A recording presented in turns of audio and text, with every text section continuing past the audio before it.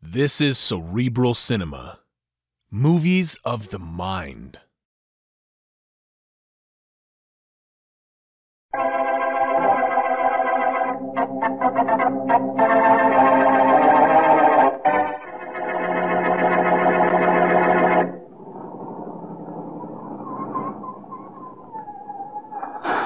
All right, folks, here we are. The high spot of our sightseeing tour, Chinatown. With the mystery of the Orient, the glamour of the Far East. Now let's step lively, that's right, folks. Our first stop is the Temple of Buddha, and then the Theater of the Orient with its delightful dancing girls. Hurry, Matilda. Hurry. We don't want to miss anything. Oh, there's no rush, Homer. Now let the others get out of the bus first. He'll wait for us. You can't fool me, Homer Fosdick. You want to see those dancing girls. All right, Matilda. We can leave now. Oh, what about this young man in front of us? He's asleep. I know. He slept through the better part of this tour. Well, let's wake him. I'm sure he doesn't want to miss any of Chinatown. Hey, young man, wake up. We're in Chinatown. Homer, speak louder. Shake him by the shoulder. Oh, wait till I get up.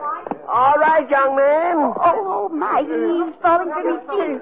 Oh, catch him, Homer. I can't. Oh, Homer, there's something wrong with that young man. But you're right, Matilda. There is something wrong with him. Oh, my There's heavens. a knife in his chest. Oh, dear. He's been murdered.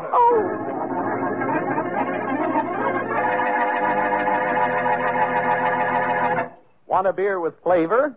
A flavor that's delightfully, deliciously different? Try that smooth beer. Try Champagne Velvet, the beer with the $1 million flavor. Thank you, my friend, for a very happy suggestion. It's worth repeating.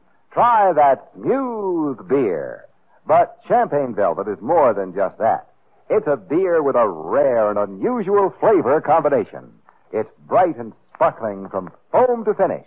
It's light and lively with a clear, clean taste that makes you sure it's pure.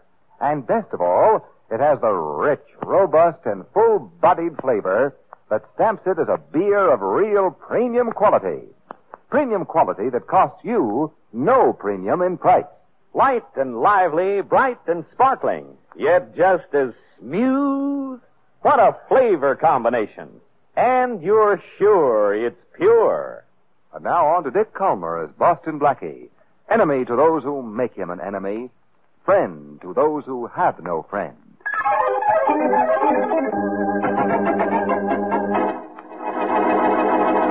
Guys!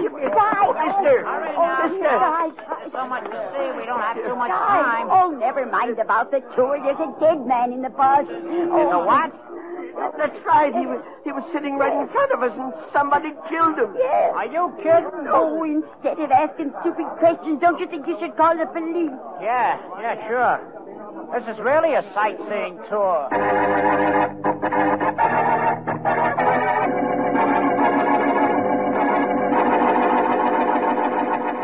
$35 is the last bid for this lovely antique vase, ladies and gentlemen. Do I hear 40? Do I hear 37?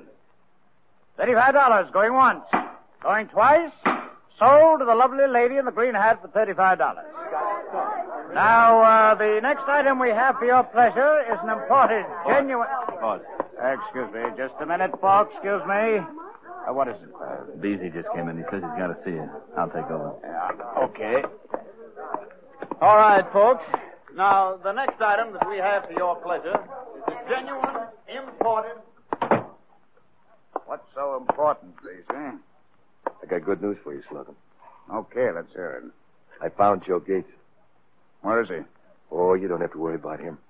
I spotted him getting on a sightseeing bus to Chinatown. Uh-huh.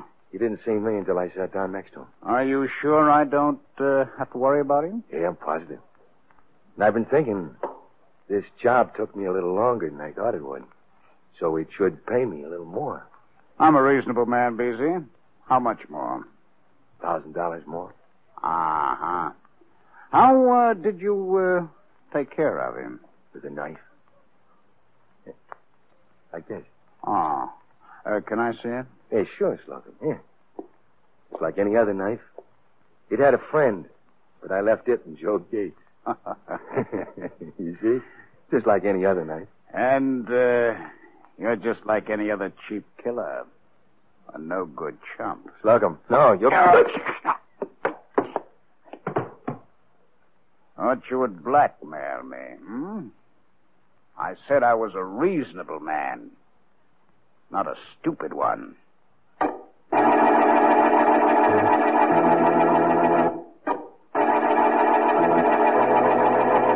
Blackie. Yeah? What do you think? I don't know, Mary. Where would you get an antique chair? Gloria Stanton bought one, an authentic Louis XIV chair at an auction gallery for only $15. Oh, She was really? later offered $100 for it. $100 for a second-hand chair? Well, Blackie, it was an antique. Oh, I don't care what. Louis XIV sat on it years ago. Okay, but can anybody sit on it today? Oh, Blackie. Okay, Mary. Say, Harry Slocum runs one of those auction rooms. Who's Harry Slocum, friend of yours? No, he's a character who somehow manages to miss being put in jail, but he comes mighty close to it. And he runs an auction room. Yeah, as a front for something illegal. Oh? I don't know what it is. But, wanting to buy a chair will give me an excuse to snoop around Slocum's auction room. After all, how far apart can iniquity and antiquity be?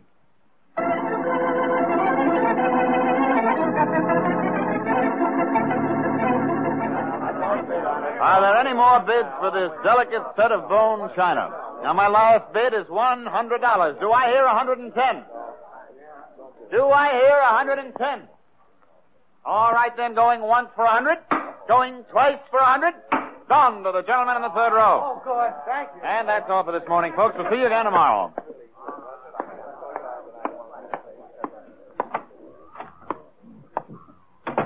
Hey, boss, I got rid of the suckers. What Beezy want? Too much, Cliff. I don't get the double talk, boss. And Beezy didn't get what he wanted. Hey, who's that on the floor? Why, it's Beezy. Yes, we can't leave him there. Cliff, help me get him into this barrel.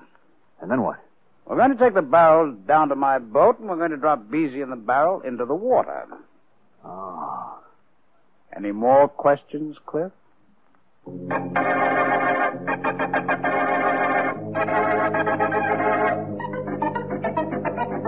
Rollins, Yes, Inspector Faraday. you found all these identifications on the body? Yes, sir. Guide in the bus said the body hadn't been touched by any of the sightseers. Nothing was taken. Of course something was taken. What? There was no identification on him. Oh? No fingerprint record on him. There were no laundry or cleaning marks on his clothes. So? Because all his stuff was brand new. Well, And who was he? I don't know. Yeah, what about the person who discovered the body? Well, that was an elderly couple, but the guide let him get away when he went to call us. Great. The guy is stabbed to death in the middle of a crowded bus. No identification, no nothing. That's right. You know, the only thing good about this case is Boston Blackie isn't on it.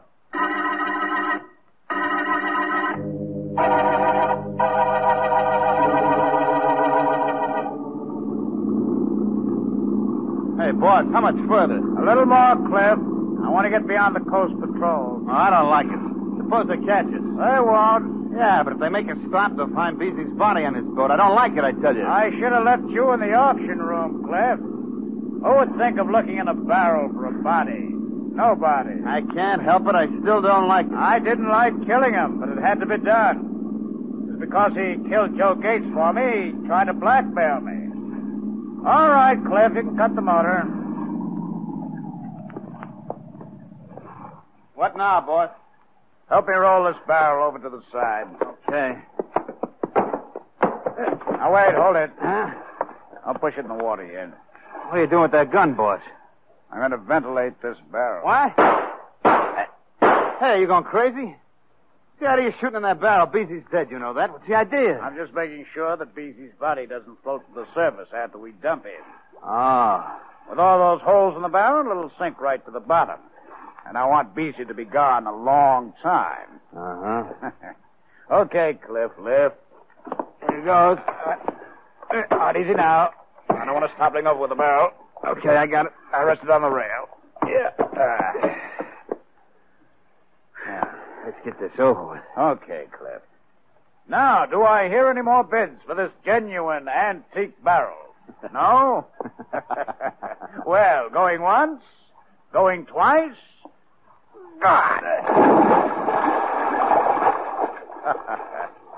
So long, BZ.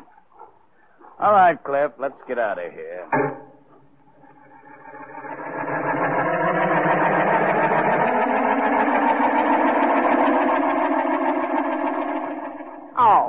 Oh, Blackie, the auction gallery's closed. In the middle of the day, Mary, something's wrong here. Huh? Must be another entrance. Oh? Come on.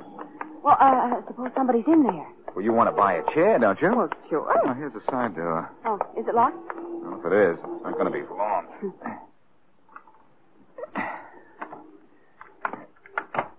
And there we are. Now, be careful. Place is dark. Yeah, sure is. Nobody in? It's all ours. Blackie, I smell paint. Okay. Which way are you going now? Yeah. Follow me. Okay.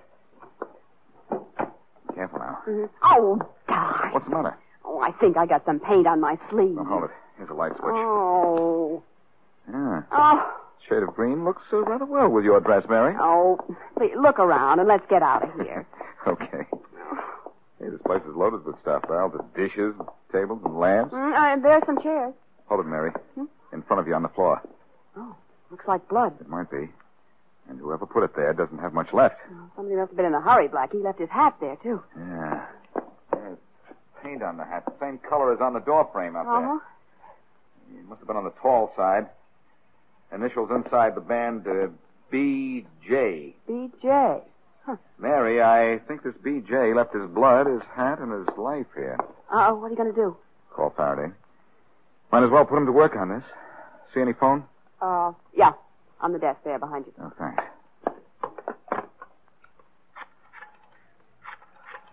See anything else, Mary? No, I don't. Oh, nothing that'll help us, that is. Homicide, Faraday. This is Blackie, Inspector. Have you found any bodies lately? What am I, a ghoul? Sometimes I wonder. I don't have any body. You have no head either, so that's abnormal enough. Oh. What about the dead body you've got down at the headquarters right now? Hey, were you on that sightseeing bus? Oh, is that where you found him? As if you didn't know. Well, have you identified him yet?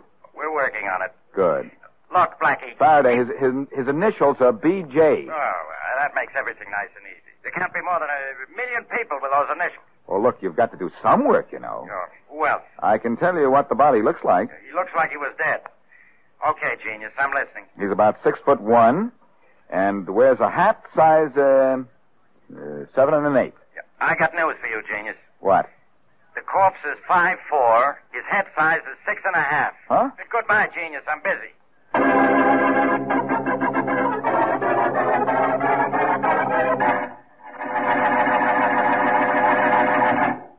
Premium quality, yes, sir. Premium quality that is yours to enjoy at no premium in price. Now, that's something worth remembering. But every time you pour your glass of champagne velvet, you're reminded that you're enjoying a real premium quality beer at no premium in price. You know, of course, that more costly malt and grain, higher-priced hops, and more careful and costly brewing methods are all a part of CV's famous $1 million formula. So CV has to have unmistakable premium quality. CV's flavor tells you all of that. It's bright and sparkling, light and lively from foam to finish, with the rich, robust, and full-bodied flavor of a real honest-to-goodness beer. Real premium quality beer. But that's not all. It has a clear, clean taste, given it by controlled aging. A taste that makes you sure it's pure. And it's smooth, smooth, smooth. Just as smooth. And now, back to Boston Blackie.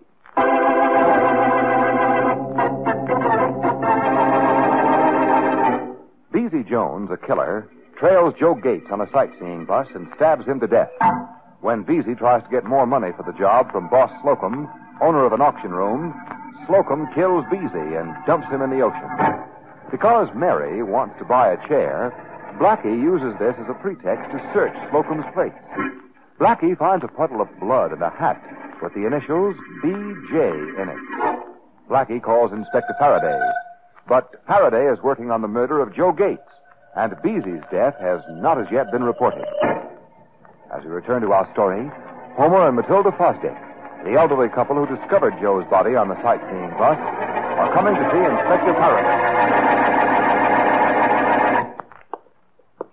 Hey, come along, Homer. All right, Matilda. Inspector Faraday's office is right down here in this corridor. Oh, Matilda, do you think we should? Oh, it's our duty. Well, I suppose There's a so. murderer running loose, and we must help the inspector catch him. Well, I hope we do. Here's the office. Come in. Inspector Faraday? You know, he is in just now. Then what are you doing in his office? Well, I'm waiting for him. Can I help you? Well, we're here to see the justice is done. We are going to help the inspector solve a murder. Well, up till now, that's been my exclusive privilege. Matilda, don't you recognize this man? No, He's Boston Blackie. Well, so he is. Wait till the girls in Cozy Corner hear about this. You must be helping the inspector find the murderer of that nice young man on the sightseeing bus. Oh, were you on that bus? Oh, we sat right behind the young man. Yes, and we were the ones who discovered he was dead. Yes. Now, we figured that young man must have been stabbed to death by the fellow sitting next to him. Well. And we saw that other man. Didn't we, Homer? Well, we certainly did. You saw the other man? Did you get a good look at him? I should say we did. Well. He was a big man with a scar on the left side of his face. Yes. And he had dark hair. And he was wearing a gray felt hat with a snap brim. You found the man? No, just a hat. Oh. Now, think hard, will you please? Did this man with the scar have bushy eyebrows? Yes. Blackie, you know the killer. I think I do. He's Beezy Jones. He's a cheap hood. Cheap hood. See, Homer, see? I told you we'd help solve the case. Well... Isn't that right, Blackie? Not quite. You see, somebody killed Beezy. Now we have to find the killer's killer. Oh.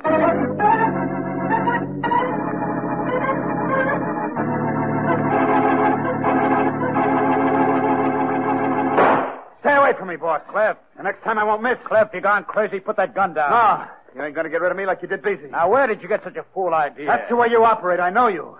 First Beezy kills Joe Gates, and you kill Beezy, so nobody can trace it back to you. So what? Now you're gonna kill me because I know about Beezy and Joe. Now, don't be a sap, Cliff. I need you. Yeah. I trust you. Put that gun down. No, you're not gonna stuff me into no barrel. Oh, of course I'm not now, Cliff. Go on, put that gun down. Oh, no. You're my right-hand man, Cliff. I trust you. Sure. I need you, Cliff. Well, that's better. I don't know.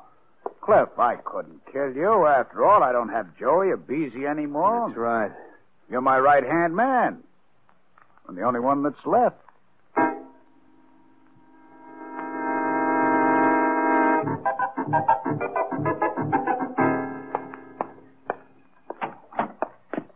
Blackie, what are you doing behind my desk? I just wanted to see how the idle class operates, Faraday. What kept you? What kept me? Yeah. Well, I'll tell you. It's like this. We've been trying to identify the body we found on the bus. Any luck? Yeah. We managed to get results once in a while. Corpse is Joe Gates. I know who killed him. Same way you identified a corpse you never saw? Well, I Look, haven't- Blackie, why don't you take a vacation from being a pest? Beat it. Relax, Faraday. I'm a taxpayer, and headquarters is civic property. Besides, the elderly couple who found Gates dead in the bus were just here. Yeah, well, where are they now? I sent them home. You what? They told me everything they knew. They described a guy sitting next to Gates on the bus, and I'm sure it was Beezy Jones. Oh, why didn't you say so? Now all we have to do is find Beezy Jones. We have our case. Not quite. Why not? Beezy's dead. Remember I thought your corpse had the initials BJ? Oh, so that was your corpse. All right, where is it? Well, I don't know. You see, I was doing some investigating in the back of Slocum's auction. Slocum, where does he come into this? Now, what are you talking? If you'll stop making so much noise, maybe you'll learn something. Okay, teacher, go ahead. But it better be good. It is. I found blood in the back of Slocum's place, and near the blood, a hat with the initials BJ in it. Yeah, so? So, Slocum is supposed to be running a legitimate auction room. Yeah. But I think it's a front for stolen goods. There's your case, Faraday. Where? Gates tried to pull some kind of a stunt, so Slocum hired Beezy to take care of him. And then Slocum killed Beezy. Yeah. It's all tied in with this racket in the auction room. Yeah. Why don't you investigate Slocum's place, Faraday? Maybe you'll find auctions speak louder than words.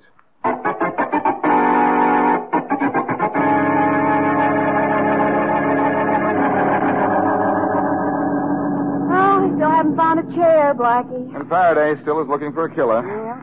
Look, Mary, I think I can wind up this case, but I need your help. How about it? Well, I did want to get back to my place and change this dress. Well, what do you want me to do? You ought to go to Slocum. Yeah. And pose as Beezy Jones's girlfriend. Just call me Mabel. Well, that's the idea. Yeah. Tell him Beezy told you all about the racket, the auction room being a front for stolen goods, and so forth. And Beezy taking care of Joe Gates, of course. And tell him Beezy kept a record of all his work. You mean a diary? Yeah, some sort of a little record book. And he's left it in your apartment, just in case anything happens to him. Yeah, I get it. Now, your job is to get him to come to your apartment after that little book. Oh, yeah. I'll do the rest.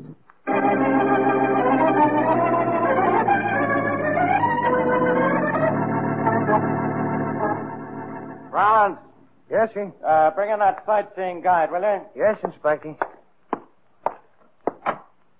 Okay, you. Come on in. Yeah, sure.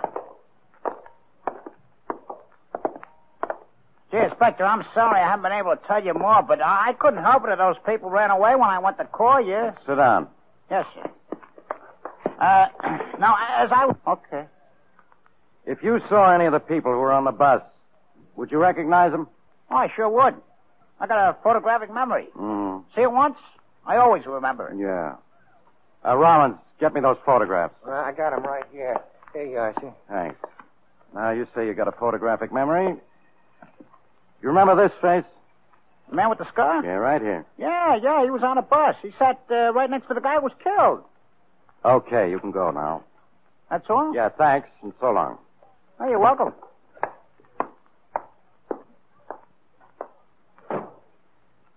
Ben Rollins, looks like Blackie was right. It was Beezy Jones who killed Joe Gates. Now all I got to do is figure out what happens next.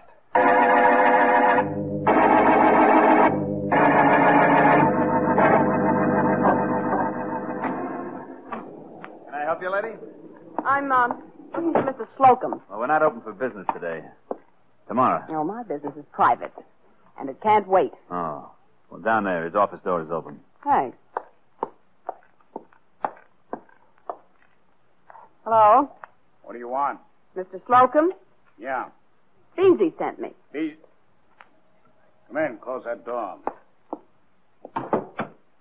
Okay, now what's your story, sister? My name's Mabel Warren, and Beezy and I are going to be married. And he said he was coming here this morning to get paid for taking care of Joe for you. How did you know Let that? go of my arm. Beezy told me everything. He even kept a record of all his deals. You don't say. And I got it. Just in case anything happens to Beezy. You almost had me fooled. Huh? You've been here before. That green paint on your sleeve. You must have been around this morning after Beezy and I left. I don't know what you're talking about. I do, and I recognize you. You're Mary Wesley, Boston Blackie's girlfriend. Oh, Cliff! You're crazy. Call me, boss? Yeah, I got a job for you. Well, I'm still painting that chair. That can wait. Let go of me. I'm not Mary Wesley. I told you my name was... Take it easy, Miss Wesley. Just a Cliff, minute. this is Boston Blackie's girlfriend. What? I want you to take care of her. Oh, no. Cliff, I'm the boss, remember? I don't care. I give the orders. After all, you're my first assistant, and I trust you, remember?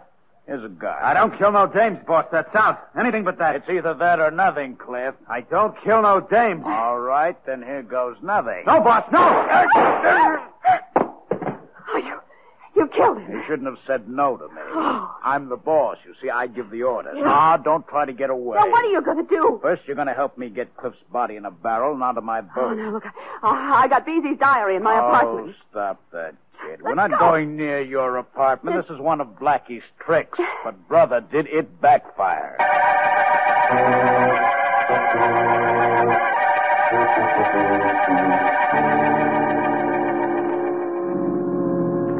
Now, just remember this, Miss Wesley. Yeah. I'm not afraid to use this gun, so don't try to run. Blackie will take care of you. Blackie is in your apartment waiting for me to show. Oh, yeah? You didn't fool me. Oh. Now, let's get the barrel out of the side of this truck. Come Go on, of hurry me. up. I don't... Now, grab one side. Oh, Go on. You're out of your mind. Is that bad? All right, now lift. I can roll this barrel down the gangplank and on the boat myself, so I'll take care of you right now. Oh? Nice of you, Slocum. Blackie!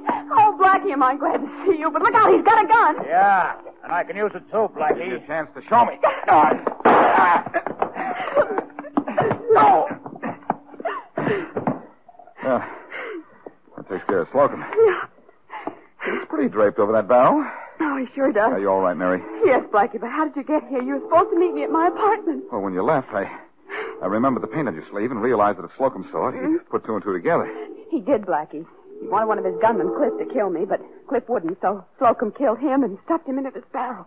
It was awful. Now, take it easy, Mary. Yeah. How did you get here? Well, when I realized what might happen, I got down to the auction room just in time to see you drive here with Slocum. Oh, boy, am I glad you did. What do we do now? Call Inspector Faraday and tell him we have his killer over a barrel.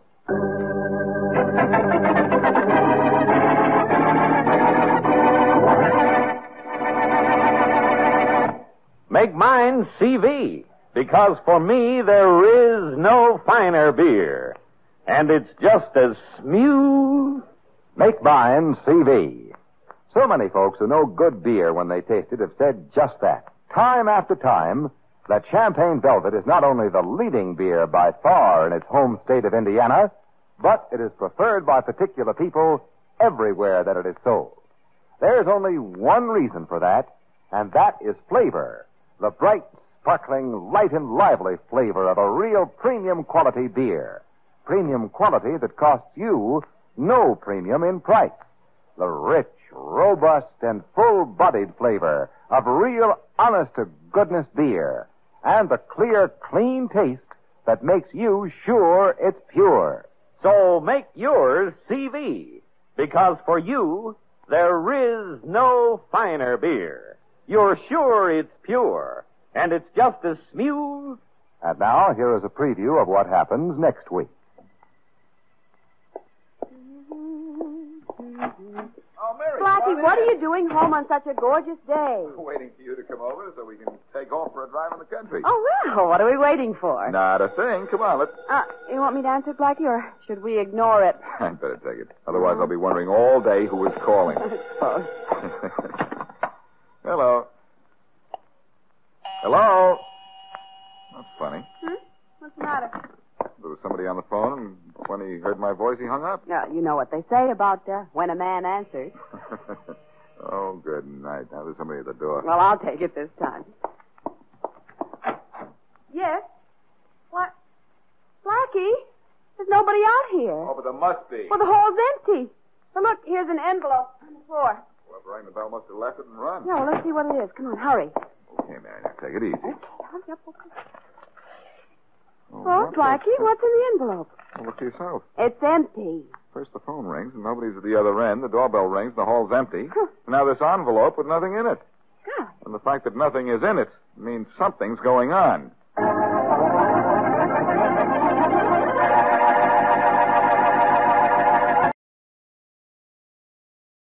Cerebral Cinema hopes you have enjoyed this movie of the mind.